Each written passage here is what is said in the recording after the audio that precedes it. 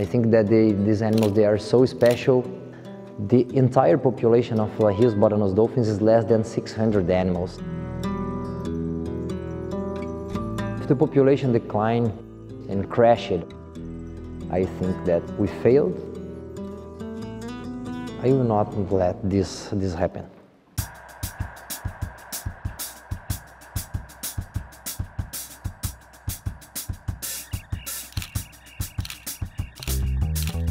When I was 12 years old, I was surfing and a group of dolphins approached me. And this was my first contact with these animals, and this connected me with not only with the bottlenose dolphins, but with the wildlife. And I think that this is the most, this connection, we cannot lose this connection. It's very, very important to conserve the coastal ecosystem for the coastal communities. Lahille bottlenose dolphins, they are recognized as a subspecies of dolphin. As they are a coastal species, they are under several threats from the human actions. The most acute is the bycatch and fishing nets. In the past, people believed that the marine resource was infinite. And they fish and fish and fish a lot, and this is a problem worldwide. The Lahille's bottlenose dolphin starts to suffer with the bycatch. On average, on the last 20 years, we recorded 12 animals per year that is dying around the Patos Lagoon estuary. And from this, 40% at least comes from the bycatch.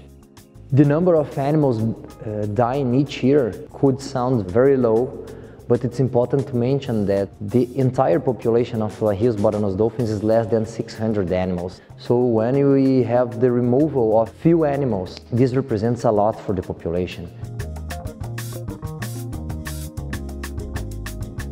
As much as possible, we go to the sea.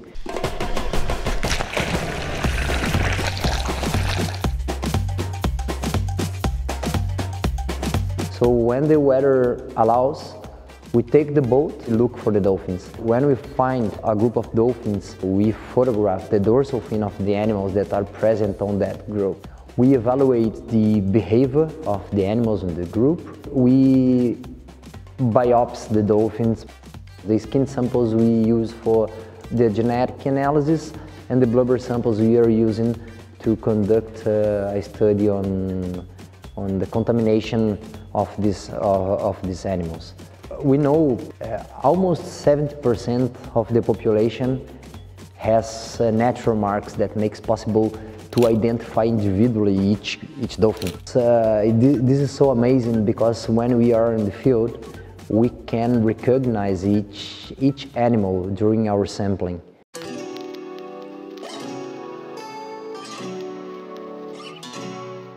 In 2005, we conducted a study here, and we showed with this study that there was a large overlap between the areas used by bottlenose dolphins and the artisanal fishermen.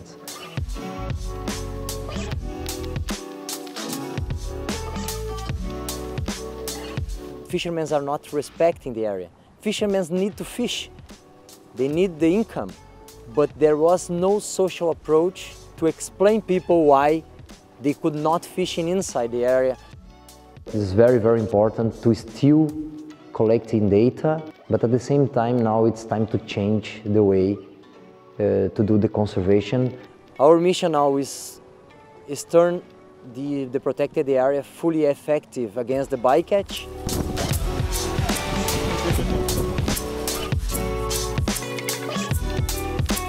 We have two lines of actions to get people involved. One is we're going to give training for three local groups of people that are completely involved with the marine environment, to a group of artisans from the artisanal fisher community, people that are involved with tourism on the coastal zone, and also to the lifeguards that are all the time looking for the sea.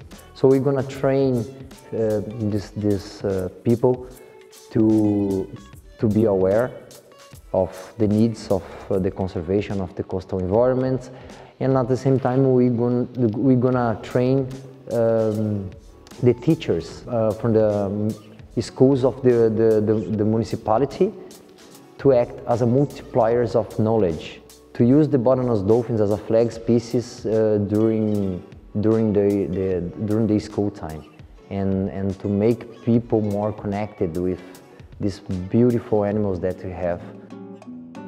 We are developing one mobile application to use as a tool of monitoring the illegal fisheries. People can send us messages regarding the type of boat, the area that the boat are fishing, where they are fishing, if there are dolphins around. This information that are being generated, we think that this mobile application will make possible to people to interact with the project and engage the community towards the conservation of marine life. So if the population decline in the next 40 years and crash it or extinct, I think we failed.